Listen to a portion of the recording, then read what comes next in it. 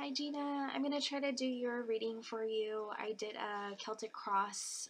It's a 10 card spread with two clarification cards at the end. This reading was kind of hard for me to do. It's hard for me to do readings for family members because it's hard to distinguish what my gut instincts say and what I've actually known about you since I'm closer to family than anybody else. So some of it didn't really make sense to me, but it might make sense to you, so I'm going to go ahead and read it. Now, what I like to do, since I'm still learning, is what I do is do the spread. I look at the cards, I get my gut instincts, gut feelings out of the cards, and then what I do is go through the tarot books that I have and actually read their actual meanings, since I'm still learning. And then what I do is make notes. Very tiny writing, but I make notes and make a modge podge of what everything is to me. So yeah, I will go ahead and get started. The first card, I don't know if you're familiar with the Celtic Cross or what each card represents in each part of the spread. So I kind of just jotted down what I thought it could represent, and then but it's weird because I'm having a hard time connecting to this reading because your family, I just want to read what I have and then try to relate to how it could relate in the spread. I'm not going to do it how I normally do it. Yeah, I think I'm going to do that because some of it just didn't make sense. So the first card that I pulled for you is the Ten of Wands reversed. Now, the reverse cards have multiple meanings to me. It could literally mean the opposite of what the card means. It could reflect how you should feel or how other people feel. It just depends on how I don't know, how I get my gut feeling off of it. I don't know if you're familiar with tarot. Maybe you could actually clarify what that means to you, what reverse cards mean. But that's what I get from reverse cards. So the Ten of Wands, if I'm looking down, it's because I'm reading my notes, and then I'll kind of try to clarify. This is the need to accept and learn boundaries and limitations. You're basically outdoing yourself, going above and beyond, needing to learn how to say no. Basically, anytime that somebody asks you to do something, or you're overspending yourself. Like, somebody or people are always asking you for favors, or maybe you have so many projects going on right now that you are gonna get like overwhelmed. But that's what this card basically means to me. But it's not being forced upon you. You're not forced to keep doing this. This is something that you're willing to. You're basically picking up that responsibility on your own. No one's forcing you to do it. Like, if you look in the picture, he's actually holding these sticks like really awkwardly, but he is able to put them down. He just chooses not to.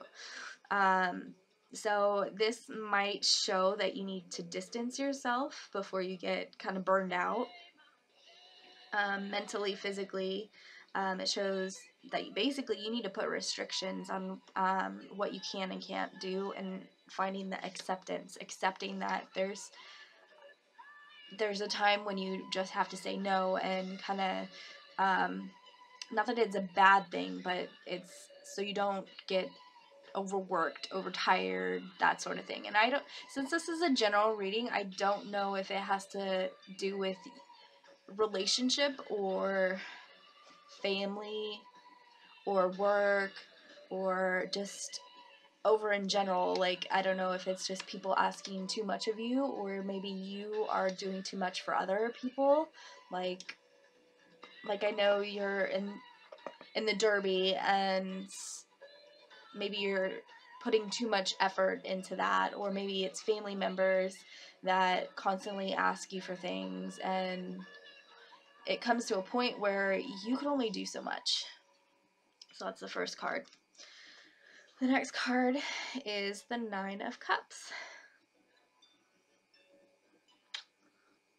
The cups are usually feeling cards. Lots of emotions, physical pleasure, satisfaction, getting fulfillment, romance, flowers, wine, appealing to your senses, romantic love, a peak experience.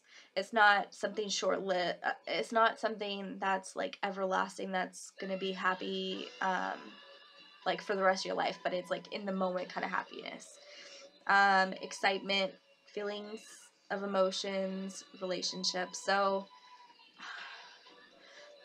in the reading, this represents as the obstacles that could be in your way. And I don't know if you and Paul are, you guys have been together for so long. I couldn't imagine you guys ever being apart, because that's all I've ever known you guys is Gina and Paul. You guys have always been together, and I know you guys have been together since, high school. So, like, I don't want to say that there's issues in the relationship, but this card talks about romance and needing, not necessarily, because I don't picture you as so much as a girly girl, but, like, every person wants to feel appreciated and wants to feel loved, and, like, not everybody likes touchy-feely, like, affection, but in a relationship, that's what you kind of need to make it healthy. And I don't know if that's something that either you or him is lacking, but it's talking about your relationship with this card. Okay, so the next card is the Page of Wands reversed again. Okay, so new creative ideas, seeds of inspiration, imagination, strong positive. Okay, so pages are usually messengers. They're messenger cards.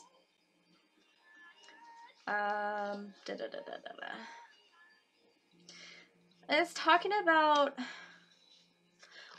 when I was looking at it, I saw the pyramids and the sands, and when I first saw this card, I immediately thought of traveling and that sort of thing. So I don't know if you guys are planning on, I think another card brought up moving too. I don't know if you guys are planning on moving or maybe changing jobs or something, but traveling and change keeps coming up. Spark of inspiration. Given the right environment and encouragement, things can grow. Anything is possible. So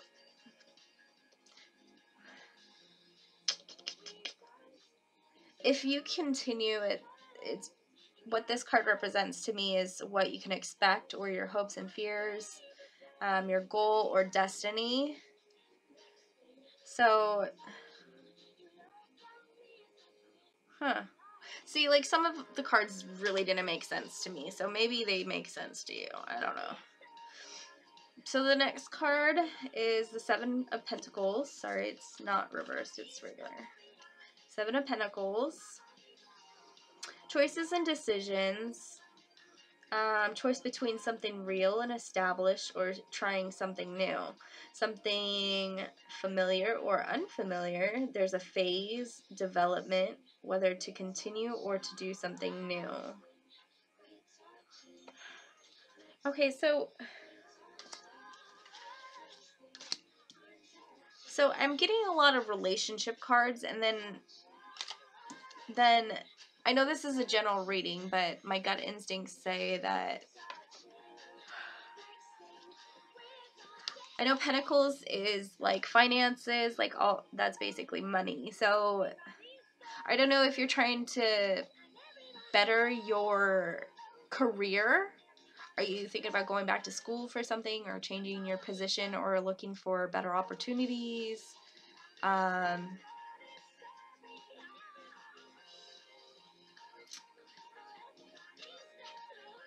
Whether to continue or do something new. Yeah. Huh.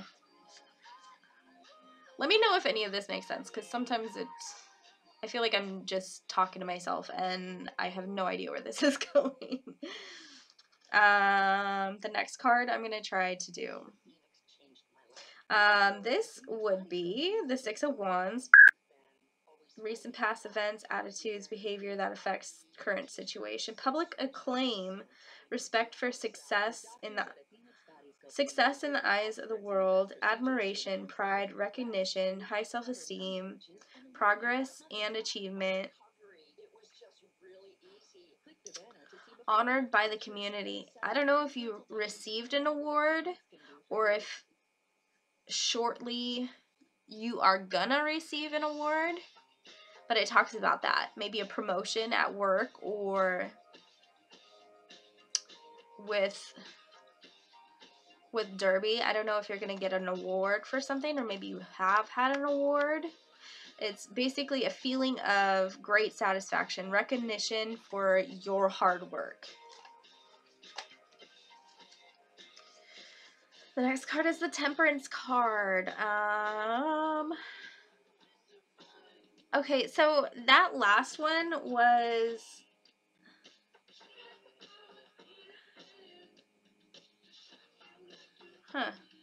That was the event. Past events and behavior, blah, blah, blah, blah, blah. I get lost in my notes. Feels like I'm rambling. Okay, so this one, Temperance card, is moderation, successful blends, union of opposites, successful partnerships, unifying of opposites, right mix. Okay, so this is the near future or new people or short-term changes. I see that you guys are going to pool. It talks about pooling resources, helping each other. Relationships positively charged by sharing feelings. So here's another relationship card. So I don't know what's really going on with you guys. I know you guys have been together for a really long time. Maybe something has been on the back burner that you guys have kind of put off talking about, but it keeps bringing that up. So that's...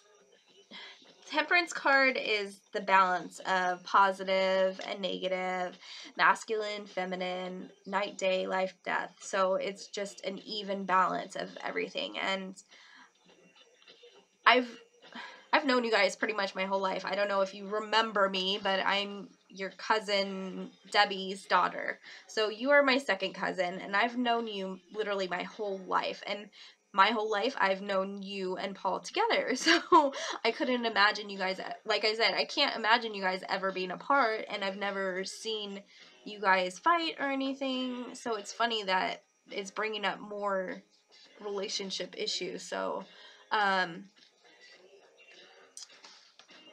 yeah, I don't know if this card is saying that is what your relationship is like.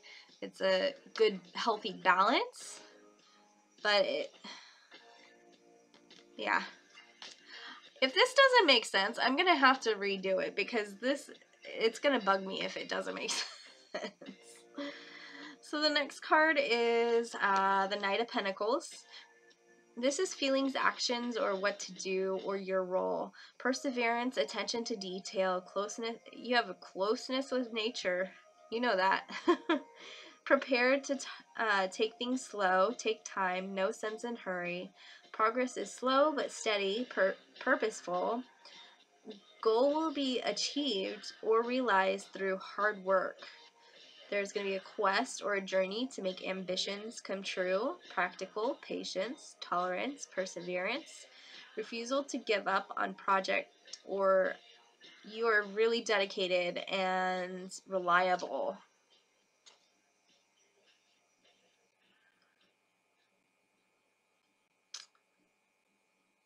Okay, yeah.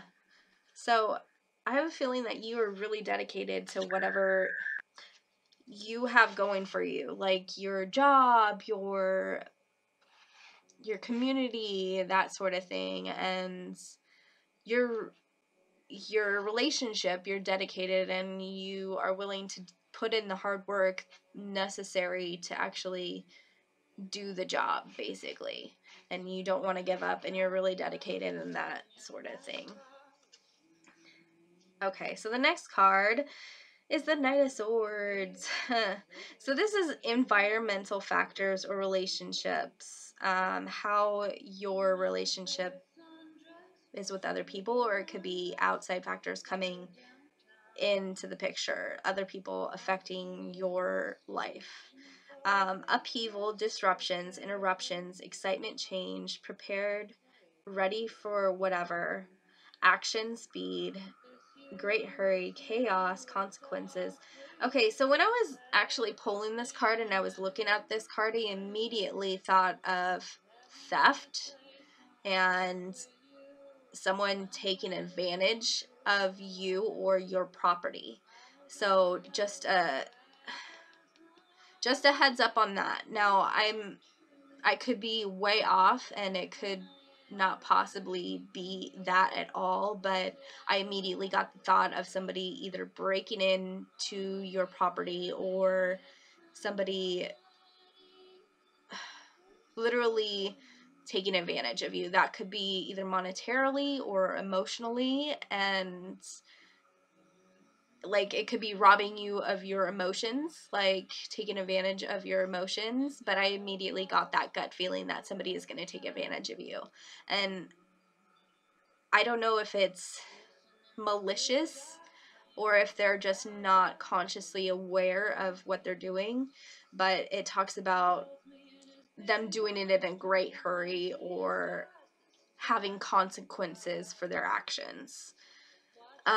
Could indicate necessary changes or someone who creates this drive in you to create change, or create the energy for you to change. Maybe you have issues inside that you, not issues, but some things that you personally want to work on, like either emotionally or financially, that you, or even with attitude. If you have been saying, oh, okay, I'll do this, or I promise I'll change this about myself, or if you're unhappy about certain aspects of your life that you have been putting off, that there might be a person that comes into your life that actually invokes that motivation to actually change that part of you.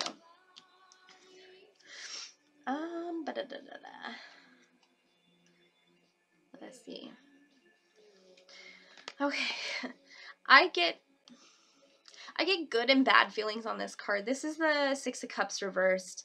And this card usually, like, I get really happy feelings about this card because it's about nostalgia and thinking about happy memories and thinking of childhood and this and that. And since yours is reversed, I don't want to say that it's negative, but let me just read my notes. Nostalgia, wishes from the past to come to fruition in the present, memories, wisdom from the past, holding on to memories to guide you. So when I was reading that and thinking of the card, I immediately thought of everybody that has passed in our family. Pudsey, your mom, your dad, and I know you're close with the spirit world and that sort of thing. So I don't know if it's this coming up is indicating that you're having a hard time with somebody's passing, or maybe you're just thinking about it more, because this card in the reading is inner emotions or troubles or secret wishes, desires, attitudes. So I don't know if you are struggling emotionally or coping with the fact that, you know, so many people close to you have passed on. I'm getting emotional thinking about thinking about it. I hate being so far away from family, but yeah, that's what this card talks about, is having that nostalgia and just thinking of all the memories growing up and that sort of thing. This is a general reading, so it sounds like you're getting a little bit of everything. Let's see.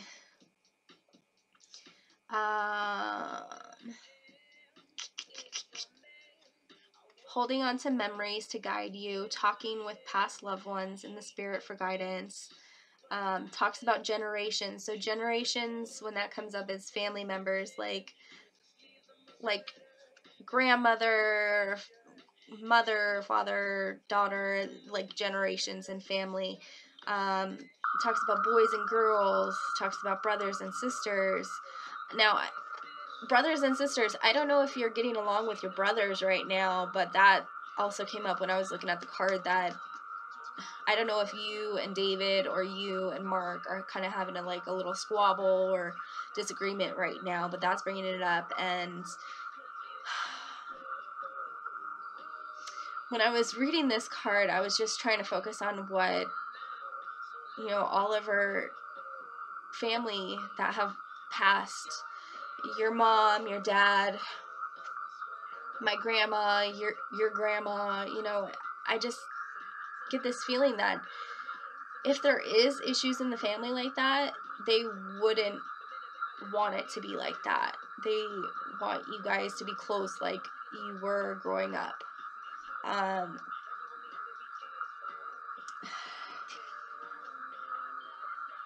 It talks about child's serenity and security.